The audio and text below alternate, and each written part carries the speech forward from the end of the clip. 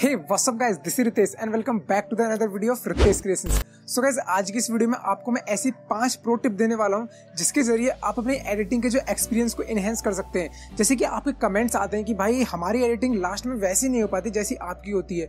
So guys, मैं आपको ऐसे 5 टिप्स दूंगा, अगर आप जिनको फॉलो करोगे तो मतलब 100% यार आप एक अच्छे एडिटर बन जाओगे। तो चलिए फ्रेंड्स, अब यार ज्यादा समय लेते हुए आज की इस वीडियो को यहाँ पे स्टार्ट करते हैं। एंड वीडियो को शुरू करने से पहले अगर आपने अभी तक थम्स अप नहीं किया है then hit the like button. And अगर कोई भी चैनल पे नया जैसे आ जाता है ना गलती से यूट्यूब फीड से, तो चैनल को सब्सक्राइब कर देना। क्या पता यार आपको यहाँ की वीडियोस अच्छी लगने लगे। सो गाइस, आपकी सबसे पहली प्रो टिप ये है कि आप सबसे पहले फोटो जैसे हम लोग खिंचाते हैं अपने, आप देखा होगा किसी गार्डन में या कभी घर पे, तो आप ये देखिए क्या उस फोटो को रियली में एडिटिंग की जरूरत है भी या नहीं। कभी कभी क्या होता है कि हम फोटोज को खिंचा लेते हैं लेकिन उनको एडिटिंग की जरूरत होती भी नहीं है, लेकिन हम फिर भी उन्हें एडिट करते हैं। तो ऐसे में आपको ध्यान देना चाहिए कि आप देख लें कि पहले यार उस फोटो को सच में रियली में एडिटिंग की जरूरत है या नहीं। अगर कभी कभी देखा होगा आपने, जैसे कि अभी क्रिएटिव फोटोग्राफी आपने एडिटिंग देखी होगी, जैसे कि एनएस पिक्चर ने क्रिएटिव फोटोग्राफी कुछ एक वीडियो बनाई थी जिसमें आपने देखा होगा बिना हमें कोई एडिटिंग नहीं करनी पड़ी, लेकिन कैमरे के जरिए ही कुछ इस तरीके से फोटो क्लिक किए जाते हैं जिससे हमें एडिटिंग की जरूरत नहीं पड़ती है।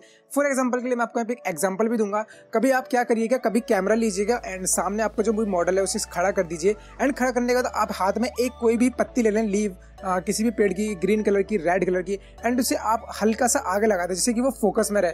अब होगा क्या कि जब वो ज्यादा फोकस में रहेगा तो उस कलर का एक फिल्टर जो होता है ना, मतलब कि आसपास के पूरे फोटो पे पड़ जाएगा, तो एक जो टोन है उस कलर की आपके पूरे फोटो पे आ जाएगी।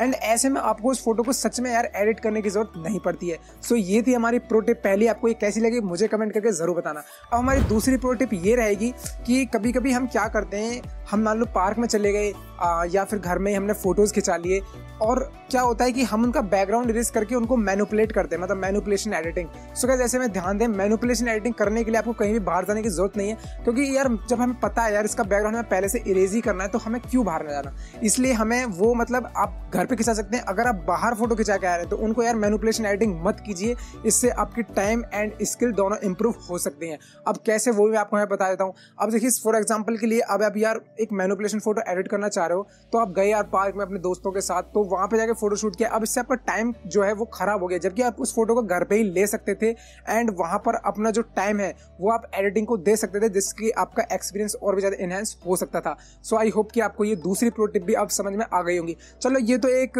बेसिक टिप्स थी, या फिर ऐसा भी कह सकते हैं जिनका एडिटिंग से कोई रिलेशन नहीं था लेकिन फिर भी है, वो आप लिख के ले लीजिए।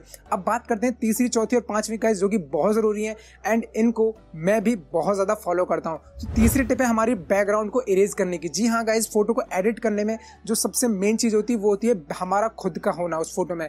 मतलब अगर आपने ही बैकग्राउंड सही से, फॉर एग्जांपल आपने कहीं फोटो खिंचाया, पीछे ग्रीन कलर है, अब वो आपकी एजेस पे रह गया ग्रीन कलर और वो दिखाई दे रहा है, तो यार बंदे को खुद पता चला जाएगा यार कि फोटो एडिट किया है एंड एडिट भी बहुत ही गंदा किया है। सो आपको देखिए बैकग्राउंड किस तरीके से इरेज करना है, मैं वो यहाँ पे आपको बताऊंगा। देखिए बैकग्राउंड को हमेशा इरेज करते समय चाहे आप खुद इरेज हो जाए, मतलब आपकी जो भी साइड का एरिया वो इरेज हो जाए, डजंट मैटर, उससे हमें कुछ नहीं लेना, क्योंकि वो हम जब फोटो में उसे डालेंगे तो वो अपने आप से एडजस्ट हो जाएगा। लेकिन अगर आप छोड़ देते हो ये बचाने के चक्कर में कि यार अगर ये रेस हो गया तो मैं पतला सा दिखूंगा, नहीं भाई, वो सब ना बाद में सेट हो जाता है। इसलिए बैकग्राउंड को कभी भी रेस करो ना तो कोई भी व्हाइट लाइन की पट्टी या कुछ भी नहीं रहना चाहिए, तो उससे आपका जो फोटो है मतलब खराब हो सकता है। तो यही थी तीसरी टिप की बैकग्राउंड को परफेक्टली इरेज करना है एंड उसमें कोई भी आप व्हाइट लाइन या कुछ भी ऐसे साइड में मत छोड़ना, व्हाइट रह जाता है या ग्रीन रह जाता है या रेड बैकग्राउंड के हिसाब से, वो आपको नहीं करना है। सो गाइस, अब चलते हैं चौथी टिप की तरफ। एंड चौथी टिप क्या है, इसे मैं स्पेशली जैसे मैं जब फोटो एडिट करता हूँ ना तो उसमें मैंने फोटो तो गाइस हमारा आधे घंटे में एडिट हो जाता है, लेकिन हमें जो 1 घंटा लगता है वो इस चौथे स्टेप्स में लगता है। और वो चौथा स्टेप क्या है कि कभी कभी क्या होता है, अगर आपने भी देखा, खुद भी इस चीज को करते होंगे कि मान लिया आपने कोई बैकग्राउंड किसी बंदे का फोटो देखा एंड सोचा यार अगर इसका बैकग्राउंड तो बहुत अच्छा है, अगर मैं इसमें अपना फोटो लगाऊं तो वो सेट आएगा। ऐसा बिल्कुल नहीं है। हर बंदे का भाई देखो एक अलग ही मतलब एक टोन होता है या कलर, कुछ भी कह सकते हो आप यार, लेकिन अब वही अब यार आपके हिसाब से कि आप जब बैकग्राउंड लगाते हो अपने फोटो पे वो आपके फोटो पे किस तरीके से सेट बैठता है। तो आपको क्या करना है, जब भी अपना फोटो एडिट करने बैठो, बैकग्राउंड इरेज कर ले, तो उसके बाद आपको काफी टाइम लगा के एक अच्छा सा बैकग्राउंड एंड पीएनजीज ढूंढने जो केवल आपके फोटो पे सही में सेट हों। गाइज ये एक्सपीरियंस के हिसाब से होगा। अब ऐसा नहीं है कि आप घंटों तक बैठे रहो, थोड़ा सा आपको दिमाग लगाना पड़ेगा, थोड़ी सी स्किल्स अपनी इंप्रूव करनी पड़ेंगी। स्किल्स कैसे इंप्रूव होंगी, प्रैक्टिस मेक्स मैन परफेक्ट, मतलब आपको प्रैक्टिस करते ही रहना है। खैर, तो आपको खुद लगने लगेगा कि हाँ यार ये बैकग्राउंड ठीक रहेगा इस सिचुएशन में। तो मतलब समझ जाओ, मैं बस यही चीज कहना चाहूंगा कि आप बैकग्राउंड और पीएनजी लगाने में ज्यादा टाइम दो। अब ये नहीं कि जानबूझ के, तो बस ये है कि परखो कि यार कौन सा बैकग्राउंड हमारे हिसाब से ठीक रहेगा। इसीलिए गाइज आप जो बोलते हो ना कि यार भाई आप कहाँ से बैकग्राउंड लाते हो, यार बहुत सवाल है यार ये कि भाई आप कहाँ से बैकग्राउंड लाते हो। हमें कोई ऐसी साइट नहीं है, गूगल पे जाओ सीधा सर्च करो, बहुत वेबसाइट आएंगे भाई, ढूंढो घंटों तक। मैं यही करता हूँ, मेरा पूरा एक घंटा बैकग्राउंड निकालने में लग जाता है। सो गाइस अब हम चलते हैं अपनी 5वीं प्रो टिप की तरफ। एंड यार ये बहुत जरूरी है, मतलब आपने इसको स्किप कर दिया ना तो मान लीजिए आपने यार सब कुछ स्किप कर दिया। गाइस आप जैसा कि जानते हो यार, हमारी फोटो में जान डालने वाली बस एक ही चीज है, इफेक्ट्स। एंड यार इस 5वीं जो प्रो टिप को मैं बोलूंगा EFX। एंड यार ये EFX नाम का वर्ड आपको पूरे गूगल पे कहीं नहीं मिलने वाला है। इसकी जो उत्पत्ति की है वो की है नीरज ने, एनोजी पिक्चर जो कि फ्रेंड है मेरा, एंड उसने इसका नाम रखा है भाई एडिटिंग इफेक्ट्स। आपने और सारे शब्द सुने होंगे लेकिन EFX नहीं सुना होगा। अब ये इफेक्ट्स है क्या, अब मैं बताता हूँ आपको। जब मान लीजिए हम कोई फोटो एडिट करते हैं तो एडिट करने के बाद आपने देखा होगा उसमें हम फिल्टर्स डालते हैं या लाइट रूम से कलर करेक्शन करते हैं। अब यार अगर आपको ये चीज समझ में आ जाए ना तो सही बता रहा हूँ आपको, आप मैनिपुलेशन एडिटिंग करना छोड़ दोगे, कहोगे यार ये ही सबसे बेस्ट चीज है एंड ये ही ओरिजिनल एडिटिंग है।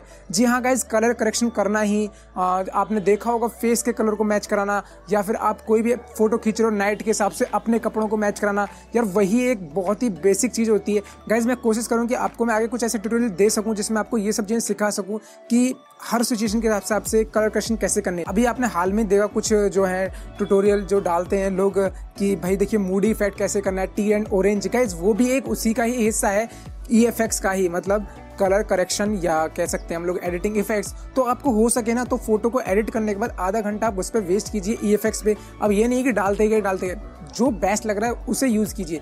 जैसे कि आपने देखा होगा हम लोग जब लाइट रूम में जाते हैं तो लाइट रूम में सबसे पहले अपने जो फेस की लुमिनेंस में चमक, उसे हम बढ़ाते हैं ताकि हमारा फोटो का जो अगर कुछ देखा होगा क्या आपका जो फेस का कलर साफ नहीं है तो वो उससे अच्छा लगता है। एंड सैचुरेशन कम कर देते हैं, जैसे कि रेड कलर है हमारे फेस पे तो ऑरेंज कलर की सैचुरेशन कम कर दोगे तो जो लाल लाल फोटो होता है वो वहाँ पे नहीं दिखाई देने वाला है। सो गाइस यार यही थी घुमा फिरा के यार आज की 5 प्रो टिप्स जो कि आपकी एडिटिंग को थोड़ा सा इंप्रूव दिलाएंगी। एंड मुझे यार पर्सनली कमेंट करके बताना कि क्या ये प्रो टिप्स सही में है ठीक या नहीं है, या आपको इनके बारे में क्या लगता है। तो यार आज की वीडियो को सिर्फ इतना ही। यार अगर वीडियो पसंद आए थम्स अप करना मत भूलना। चैनल पे यार पहली बार है तो चैनल को सब्सक्राइब करके नोटिफिकेशन आइकन को दबा लेना। तो फ्रेंड्स मैं भी चलता हूँ और मिलता हूँ किसी अगली वीडियो, तब तक के लिए सभी को बाय बाय।